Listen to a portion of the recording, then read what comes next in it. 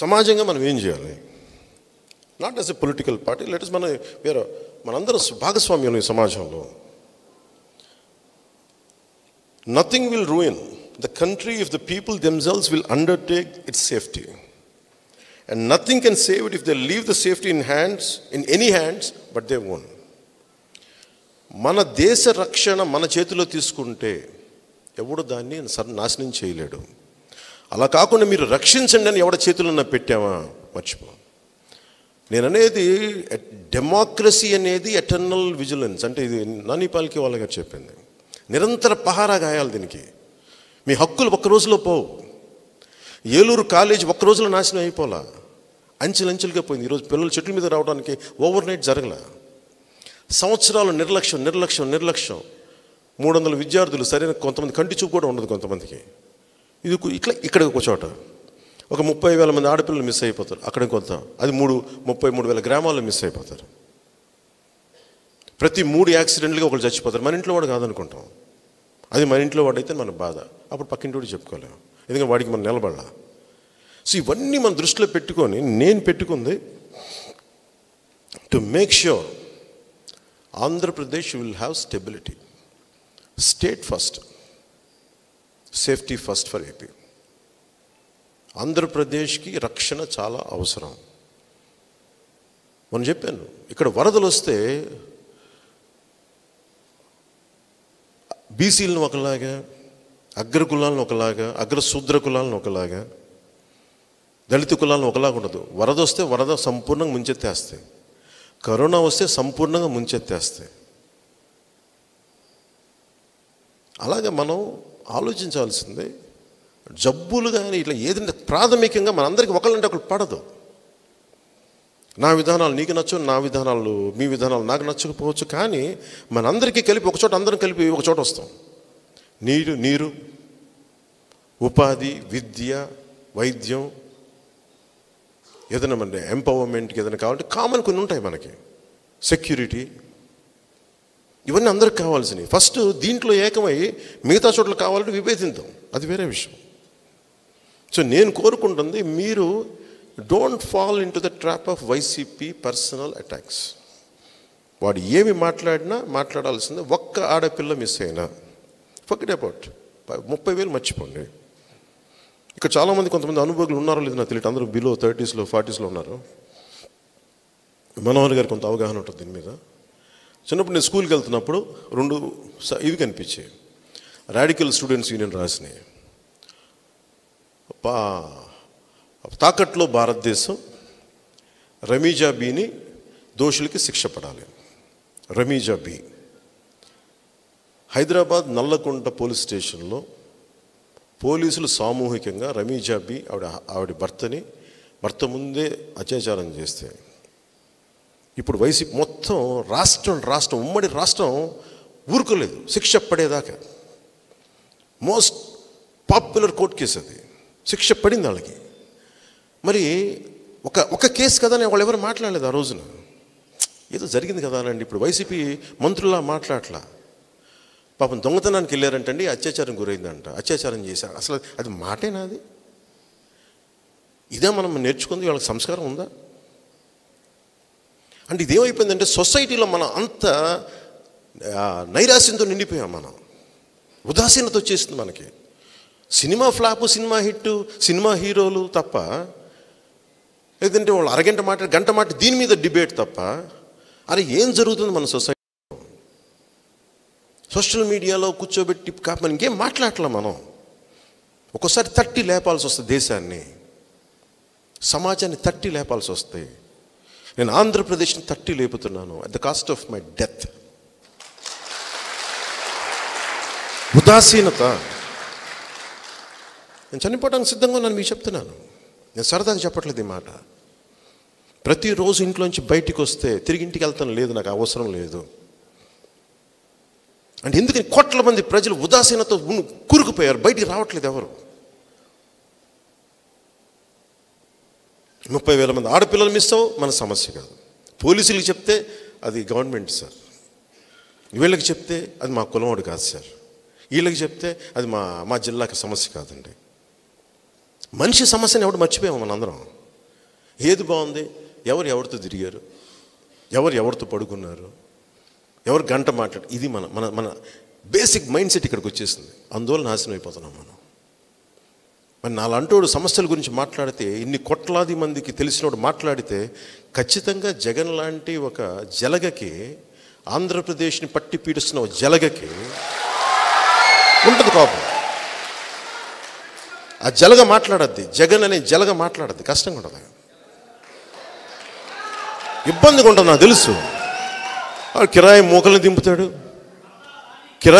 దింపుతాడు, నాకు ఓకే. జగన్ అనే వ్యక్తికి తెలియదు ఏంటంటే, జగన్ అనేవాడికి తెలియదు ఏంటంటే, ఎంతసేపు ఫ్యాక్షన్ వాళ్ళతో గొడవ పెట్టుకున్నాడు. విప్లవకారుడితో గొడవ పెట్టుకోవాలి జగన్ తెలుసుకుంటాడు. విప్లవకారుడితో గొడవ పెట్టుకోవాలి జగన్. విప్లవకారుడికి ఏముండదు ఆశ, మార్పు తప్ప, సమాజాన్ని తట్టి లేపడం తప్ప. నేను కోరుకుంటుంది మీ దగ్గర నుంచి, ఆంధ్రప్రదేశ్కి మీరు పవన్ కళ్యాణ్కి మద్దతు అనుకోకండి, మీకు మీరు మద్దతు ఇచ్చుకున్నారు. మనకి నిలబడి మీ బిడ్డల్ని మీరు సంరక్షించుకుంటున్నారు, మీ ఆడబిడ్డల్ని సంరక్షించుకుంటున్నారు. ఒక ఇంటి అద్దెకి ఇవ్వాలంటేనే వాళ్ళకి ఎంతమంది మగాళ్ళు ఉన్నారా, మగాళ్ళంటే ఏ వయసు పిల్లలు, ఒక 10 మంది యువకులు రోడ్డు మీదకి వస్తే ఎందుకై మా సందులోకి వచ్చారంటాం. అలాంటిది 10 మంది యువకులు అఫీషియల్గాను అన్అఫీషియల్గాను ఇళ్లలోకి వచ్చేస్తారు. ఇది ఇబ్బంది కాదా? పోనీ వాళ్ళకి ఉపాధిని, వేరే ఉపాధి కల్పించను.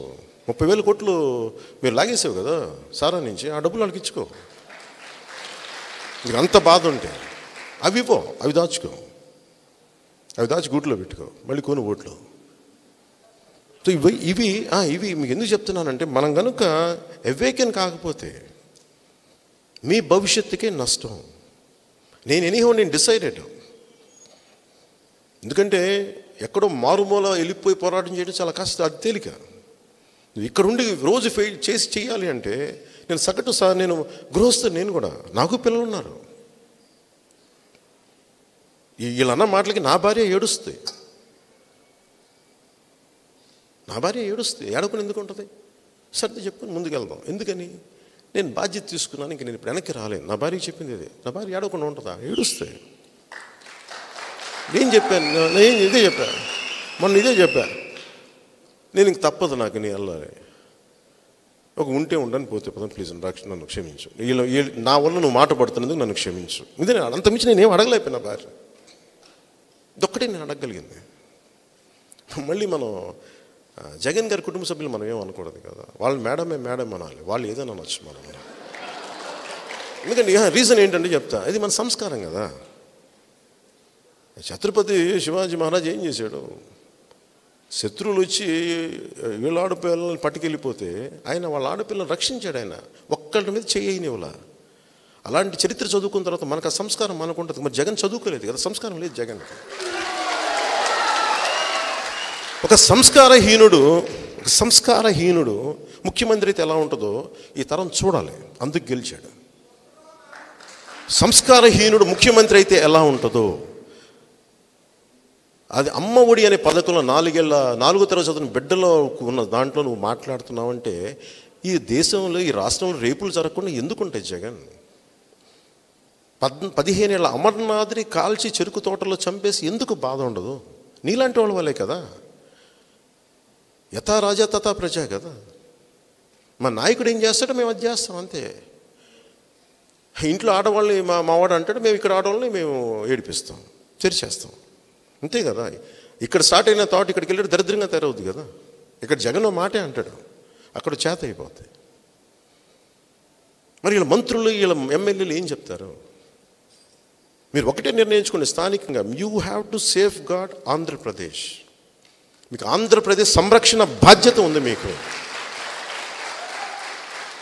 నన్ను నేను సంరక్షించుకోగలను, నా భద్రత గురించి మీరు మర్చిపోండి. ఆంధ్రప్రదేశ్ ఆర్థిక, సామాజిక, రాజకీయ భద్రత గురించే మీరు ఆలోచించండి. మీకు ఏదైనా భయం వేసిందా, మీ ప్రాణాలకి నా ప్రాణం అడ్డేస్తాను.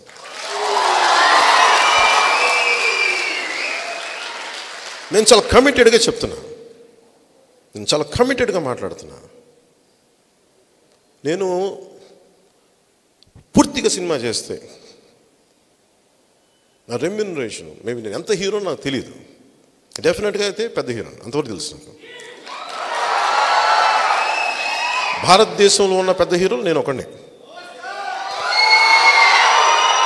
నేను అడిగితే రీజన్ చెప్తున్నా. నేను అడిగితే నేను తీసుకుంటే ముక్కు పిండి వసూలు చేస్తే నేను 2 కోట్లు 2.5 కోట్లు వసూలు చేయగలను. సమర్థత ఉంది నా దగ్గర. అంటే నేను కనీసం తక్కువలో తక్కువ ఒక 200 రోజులు పనిచేశాను అనుకున్నాను. 400 కోట్లు అంటే నేను రోజుకి ట్యాక్స్లు అన్నీ పోగా నేను ఒక 50 లక్షలు ఈజీగా జగన్ లాగా నేను కూడా ఆన్లైన్ గ్యాంబ్లింగ్ ఆడుకునేట్లా. అంటే నాకు కెపాసిటీ చెప్తున్నా. నాకు పిల్లలు ఉన్నారు, 4 పిల్లలు ఉన్నారు, వాళ్ళు చదువుతున్నారు. నాకు భయాలు ఉంటాయి. నా భార్య ఏడుస్తే నాకు బాధ వస్తాయి. ప్రతి ఒక్కరి వ్యక్తిగత జీవితంలో ఉన్న సమస్యలు నాకు ఉంటాయి. ఇన్ని తట్టుకొని కూడా ఒక సగటు గృహస్థుడుకుండే సమస్యలు నాకు ఉంటాయి. అన్నీ తట్టుకొని ఎందుకు వచ్చాను అంటే నువ్వు అంబేద్కర్ జీవిత చరిత్ర చదివి ఒక నానీపాల్కి ఇవాళ గొప్పతనం తెలుసుకొని గాంధీజీ గారి స్ఫూర్తిని చూసి నేతాజీ త్యాగాన్ని చూసి అమరజీవి తన బలిదానాన్ని మనం చూసిన తర్వాత కూడా మనం ఏమాత్రం కాంట్రిబ్యూట్ చేయకుండా ఎంతసేపు మన సినిమాలు, షికారులు, విందులు, వినోదాలు, మనకి హైటెక్ పార్టీస్, లేదంటే కూర్చోబెట్టి కిటీ పార్టీస్ దగ్గర ఆగిపోయామనుకో. What we are contributing for your society. నువ్వు తినే ప్రతి ఒక్క మెతుకు ఈ సంఘం పండించింది. సీతారాం శాస్త్రి చెప్పిన మాట. సో మనం ఏం చేస్తున్నాం ఇన్ రిటర్న్? చెట్టు ఏమి నీరు పోయకుండా మనకు ఫలాలు ఇస్తుంది. మనం ఇంతమంది కలిపి మనల్ని ఎంచుకుని మనం ఏం చేస్తున్నాం అని దీన్ని దృష్టిలో పెట్టుకొని నేను మిమ్మల్ని ఎవరిని అడగకూడదని అనుకున్నాను. ఇప్పుడు కాదు. This I decided when I was 18. 18 ఏళ్ళ వయసులో నేను నిర్ణయించుకున్నా. I want to work for people అనుకున్నది. ఏంటో నాకు తెలియదు ఆ రోజున. అది ఉద్యమాల్లోకి వెళ్తానా లేదంటే పార్టీ, నాకేమీ తెలియదు. నేను అనుకున్నా ప్రజల కోసం చేయాలి. ఇదే పిచ్చి.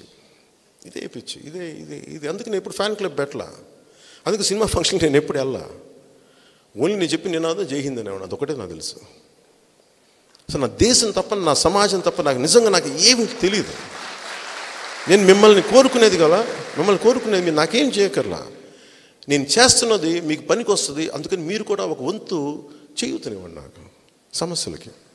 నేను అదే కోరుకున్నాను మీ దగ్గర నుంచి. అందుకని నాకు పోగొట్టుకోవడానికి అన్నీ ఉండి కూడా నేను ఇంత చేస్తున్నప్పుడు మీరు ఇంట్లో నుంచి, మీరున్న చోట నుంచి నూలంతా చేయండి, ఆవగింజంతా చేయండి, సరిపోదు. మార్పు ఎందుకు రాదో చూద్దాం. జగన్ ఎందుకు పోడో చూద్దాం. జనసేన ఎందుకు రాదో చూద్దాం. ఈ భవిష్యత్తు నవతరానిది, భవిష్యత్తు మహిళలది. మహిళల్ని నువ్వు కించపరిచే కొద్దీ జగన్ నువ్వేం చేస్తున్నావు అంటే రేపిస్టులను పెంపొందింపజేస్తున్నావు. 1/3 వంతు మహిళలు రాజకీయాల్లోకి రావాలంటే రానివ్వకుండా చేస్తున్నావు జగన్ నువ్వు. అందుకని నువ్వు ప్రతి మహిళ మీద మీరు పడే మన్న మాట రేపిస్టులను తయారు చేస్తుంది జగన్. నీ వాలంటీర్ చేసే ప్రతి తప్పుడు పని సమాజం మీద ప్రతికూలత చూపిస్తుంది. ఈరోజు నువ్వు చేస్తున్న సమాంతర వ్యవస్థ జగన్, దాన్ని నడుము విరగొట్టకపోతాం, విరగొట్టి తీరుతాం. అందుకని మీ అందరికీ ఈ స్ఫూర్తిని, ఈ కమిట్మెంట్ని మీరు ఎంతో కొంత మీదైన రీతిలో చూపించమని ఇక్కడున్న ఆడపడుచులకి, తల్లులకి, పెద్దలకి, జన సైనికులకి, వీర మహిళలకి, పెద్దలందరికీ, ఉద్యమకారులందరికీ పేరు పేరున ధన్యవాదాలు తెలుపుకుంటూ సెలవు తీసుకున్నాను. జై ఆంధ్ర, జై ఆంధ్ర, జై భారత్, జై హింద్.